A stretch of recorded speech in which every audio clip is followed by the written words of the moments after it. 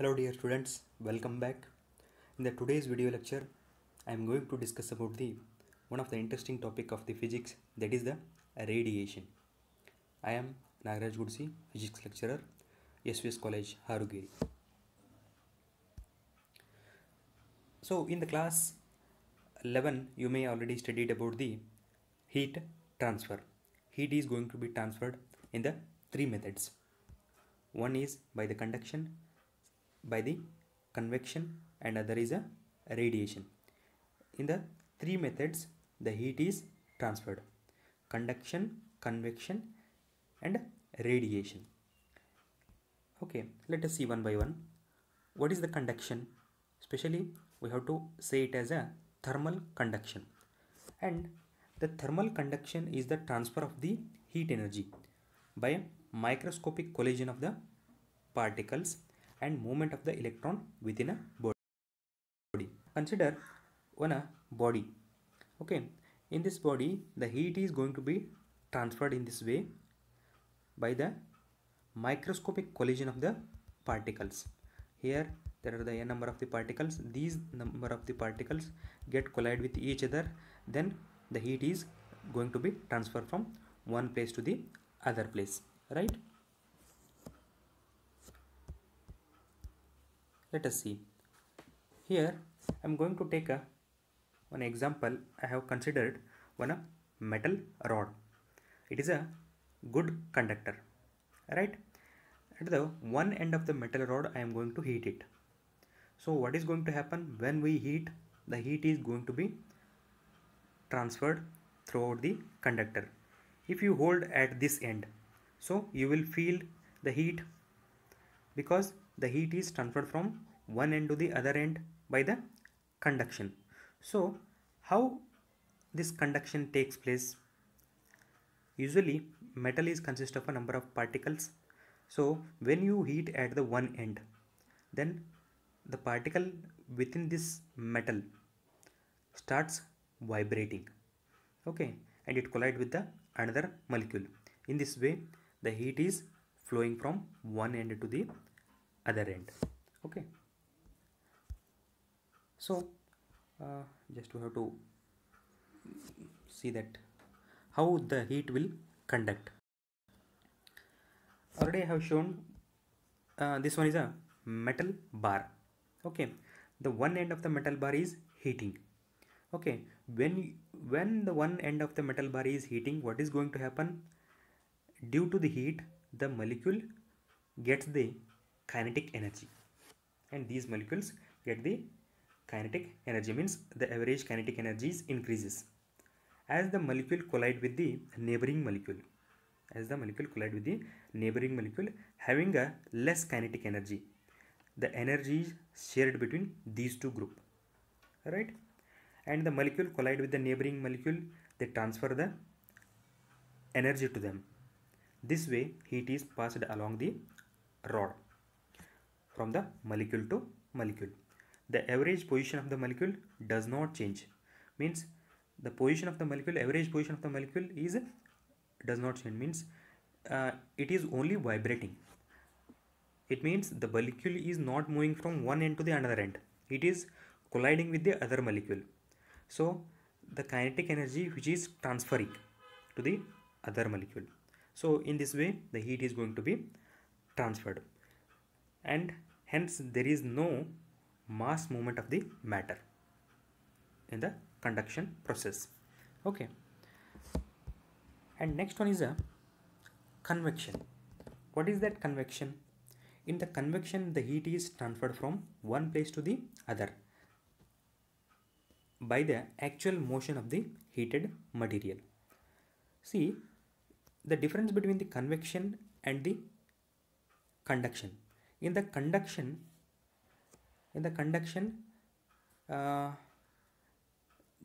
actually molecule does not move from one end to the other end.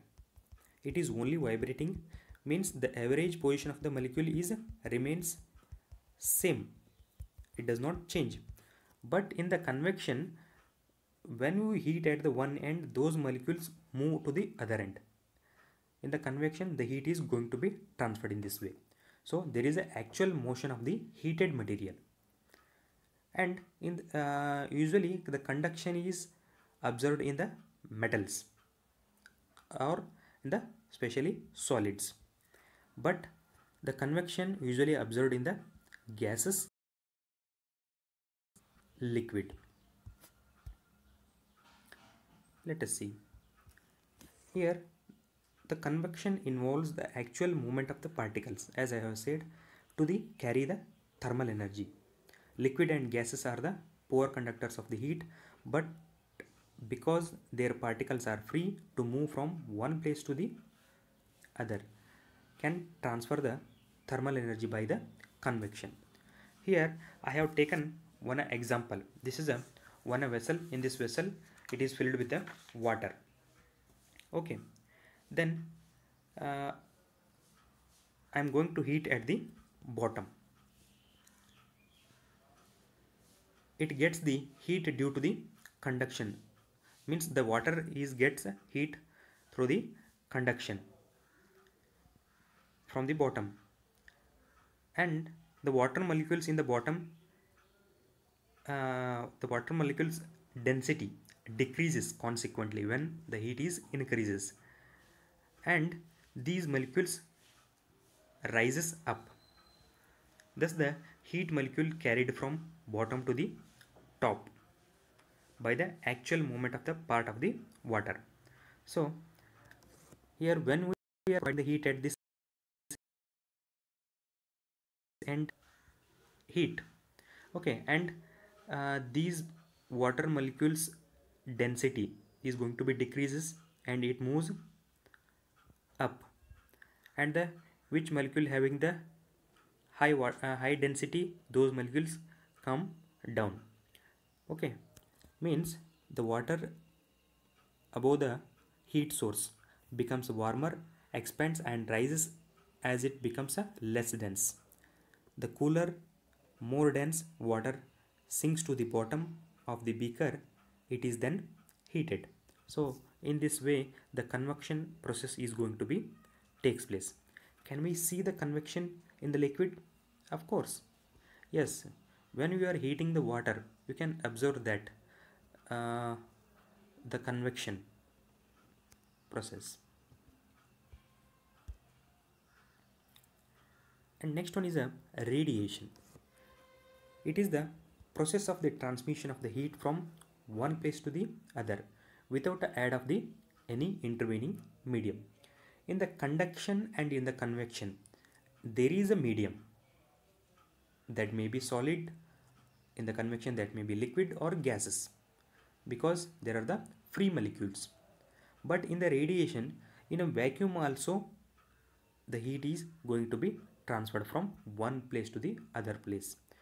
There is no intervening medium. Okay, and the sun is the natural example for the radiation, and other artificial sources are electric lamp, electric heater. These will emit the radiation. And here sun is travel energy is travel to us from the sun in the form of the electromagnetic radiation. These wave can travel through the vacuum of the space. Alright. And thermal radiation includes the invisible infrared waves as well as the visible light. Okay, this one is a picture of some animal. Maybe probably it is a bear. The thermal image of this animal. So even the animals also emitting the radiation. It means even all the objects give out some thermal radiation. We cannot observe through our naked eyes, but with the help of some advanced cameras we can observe these radiations. Okay, warm object give out the infrared radiation as the objects become hotter, so as to give out a shorter wavelength such as a light. This way hot objects such as the grills glow as they continue to heat up.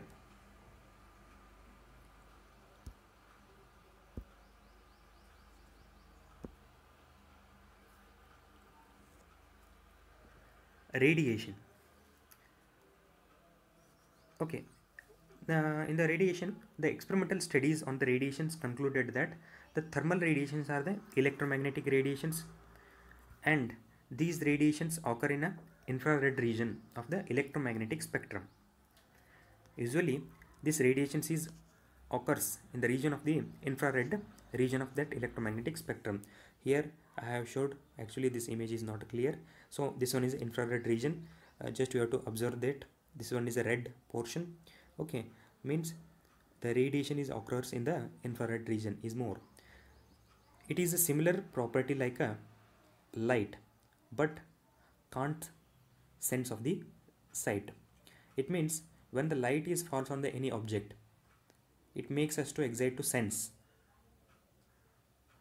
Okay, but when the radiation is falls on the object, we cannot see it. We cannot see that object. Means we can't sense the sight.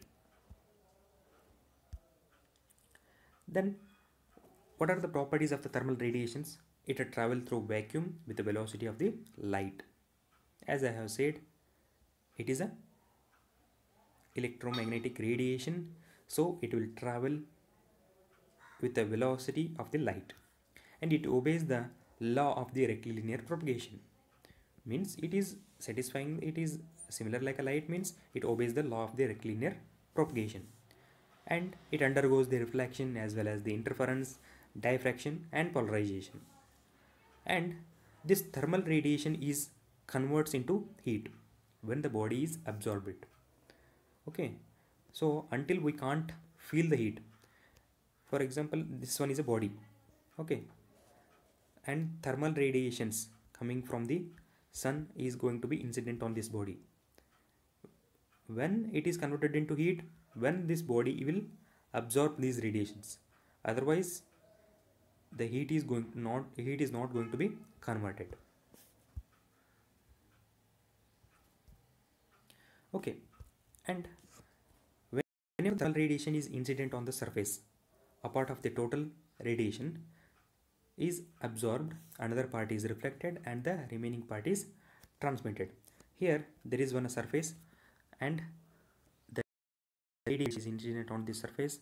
The amount of the radiation is going to be absorbed here, and remaining is get reflected, and some of the radiation is get transmitted. Okay, and in the mathematically we can show it as a r is equal r plus t plus a is equal to 1. Means r is the reflection coefficient, and t is the transmission coefficient, a is the absorption coefficient.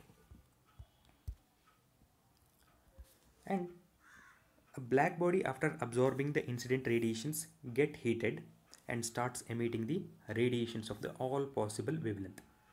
The total amount of the thermal energy radiated by the body depends upon the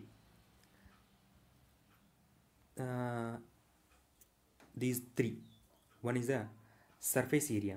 How much surface area is there depends upon that the thermal energy radiated by the body, and it's a temperature, the temperature of that body, and the nature of the emitting surface. Okay, next, the thermal radiation is incident on the surface is absorbed by part of the incident energy. Okay, so here this one is a one surface, and the thermal radiations are incident on this surface, and the amount of radiation is absorbed by this body is depends upon the nature of the surface, and the surface area, and the temperature. A body which absorb all the radiations incident on it is called the perfectly black body. Okay, perfectly black body means this one is a body, the radiations incident on it, on that body will, all the radiations is going to be absorbed that by that body. Okay, so those type of body we have to call it as a perfectly black body. Emissive power of the body at a given temperature is the quantity of the radiant energy emitted by the body per unit time per surface area of the body at that temperature.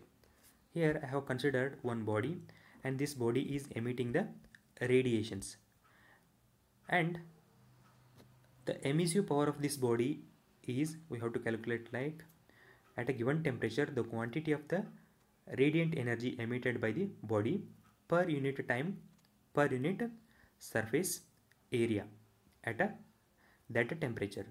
Mathematically we have to denote it as a E is equal to Q divided by AT.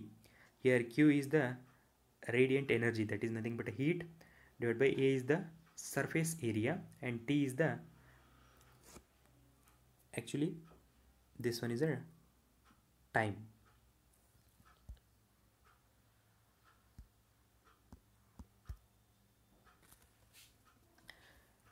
Okay, next one is a absorptive power. Absorptive power of the surface is the ratio of the thermal radiation absorbed by it in a given time to the total thermal radiation incident on it the same time. Here the absorptive power, it is the ratio of the that thermal radiation is absorbed at a given time, the thermal radiations is incident at the same time also. Okay, this is nothing but a absorptive power of that body. So mathematically we can denote it as a is equal to energy absorbed divided by energy incident on that body. And black body is a unity, means that is a 1, and it is a absorptive power is a dimensionless quantity. Okay, thank you.